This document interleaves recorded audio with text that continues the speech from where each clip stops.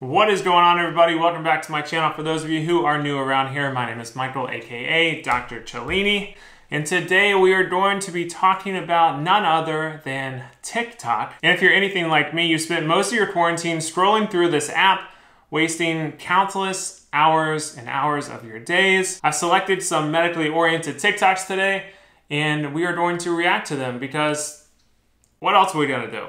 So let's go ahead, get into it.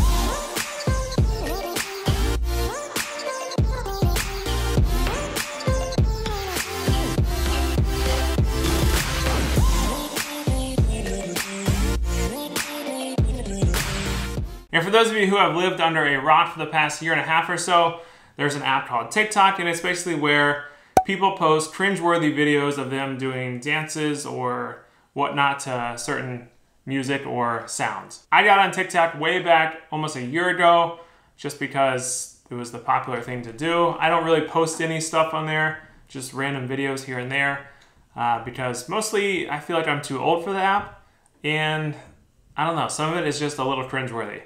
But anyways, let's go ahead and get into some of these medical TikToks right now. I can't take it off. I can't take it off. Like, take it off. I can't. Take it off. I can't take it off. Like, take it off. I can't. All right, so that is Mama Dr. Jones. For those of you who don't know her, she is a Instagrammer, YouTuber, and also a prominent TikTok doctor. And 100% agree with this because so many times you want to take that mask off and you just can't. All right, next up. Ever wonder why they do this in movies? See, our body really doesn't like air in the blood. It's called an air embolus, and if you look in this syringe, there's a little bit of air in the top. So if we were to push this right in, you'd be pushing air in. What do? We prime it by pushing it up just a little bit and getting the air out. I 100% agree with this because most syringes contain a little bit of air in the top of the syringe.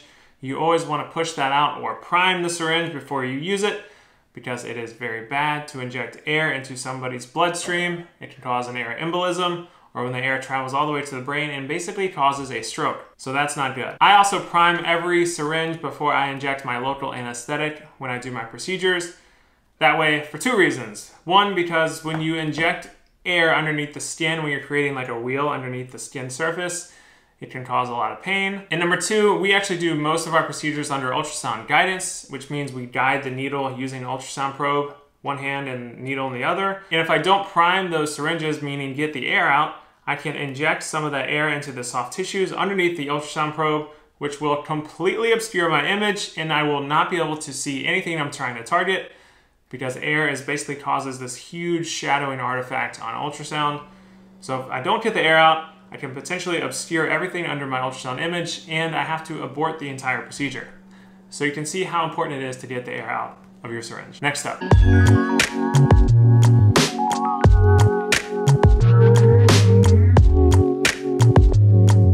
Yes, ORs and IR suites are always cold because working under those hot lights, and for my instance, when I'm wearing very heavy lead all day long during the procedures, you get so hot and sweat regardless. So we keep the rooms nice and cold so that we, feel comfortable. One thing I don't enjoy is when we have to do pediatric procedures because, especially on some of the neonates, you have to keep the room at like 80 or 85 degrees, and I'm just covered in sweat when I leave that place. Next.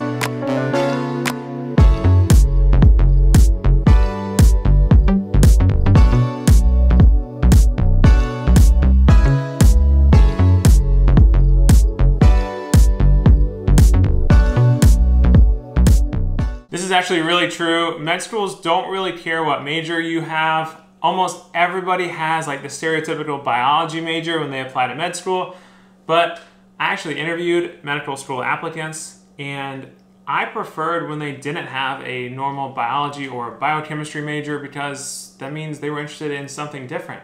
As long as you have those pre-medicine prerequisites, it doesn't really matter what your major is. Just get a good GPA and that's good enough for me. Next.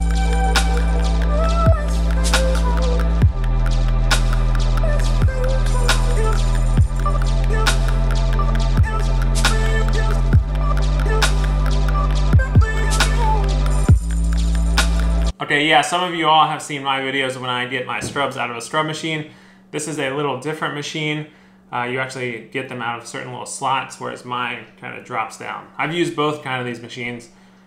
I don't really have a preference. Next. For the people that I see at Walmart, if you are wearing this thingy, like this, just take it off. It's doing you no good. That's actually pretty true. Having a mask over your mouth and not your nose is kind of pretty worthless.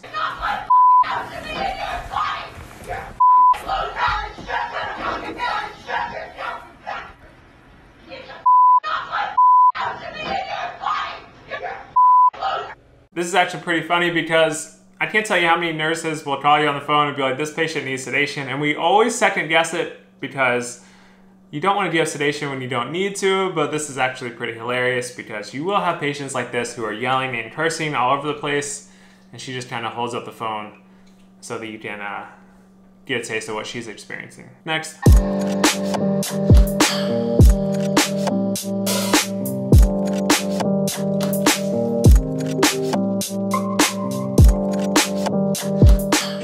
Alright, that's pretty funny. So there's always this huge stigma when you're on call or working overnight if someone says the word quiet. Some people have these superstitions that if you say, oh, the night is so quiet so far, or the Q word, then the night is going to pick up.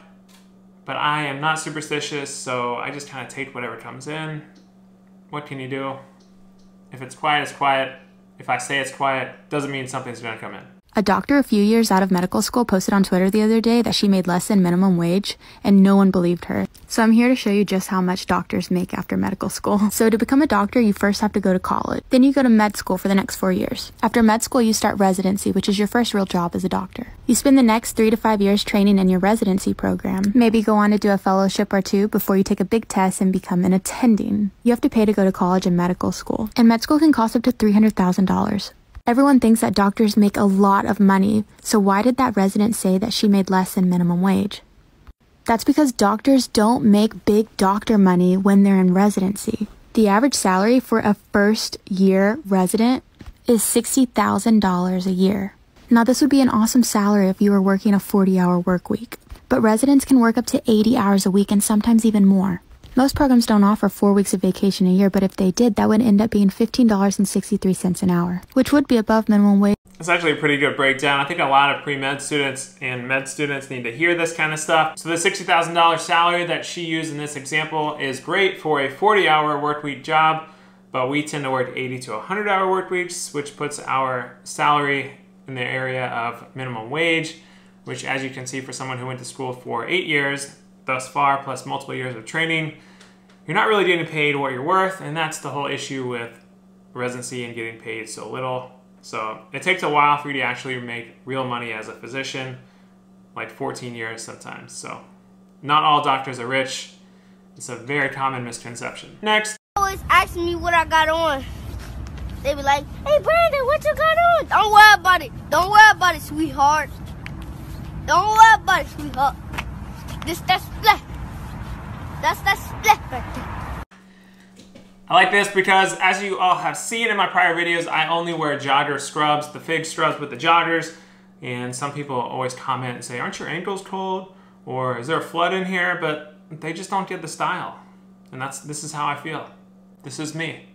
This is me. Next. Going up, going up, going up, going up, going up, going up. Get it that I'm never going up, going up, going up, going up, going up, going up, going up. Get it that I'm never going. This is pretty dead on. There are multiple types of medical students. As you can see in this video, she hit the nail on the head. So I'll let you guys decide which one of those I was. Be nice. Next. Are you having a hard time? No, I'm not. I'm not having a hard time. I'm not having a hard time. Okay, you're not having a hard time. All right. Okay. This hits too close to home. I can't tell you how many times as a med student, especially on my emergency medicine rotation, where I had difficult time placing IVs because it's kind of a difficult skill to learn. Much like anything, it's kind of like you just have to get that tactile sensation, and once you get used to it and once you do it a bajillion times, you become good at it. But when you're just starting out, it's pretty hard. Next.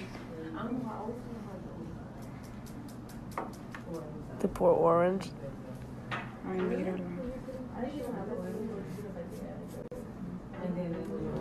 Sis, the patient. The patient. She's taking her sweet time, like. Stop. What is she doing?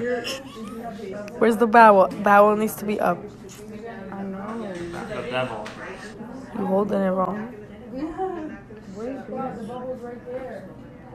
There you go.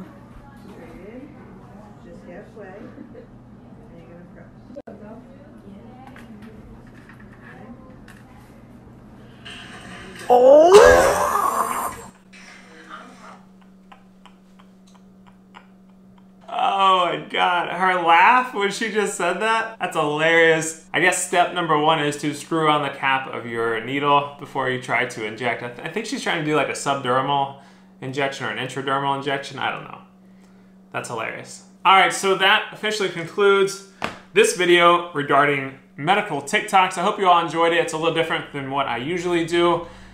If you want me to do more TikToks, let me know in the comments below. I don't know if I will. But if you want me to, I guess I can try to add another social media platform, but YouTube and Instagram plus being in residency is pretty tough already. Otherwise, make sure you smash that like and subscribe button and follow me on Instagram if you don't already. If you follow me on Instagram, you may have seen that I have started a new kind of cooking channel with my brothers and my 2 cousins. It's called Busting Chops.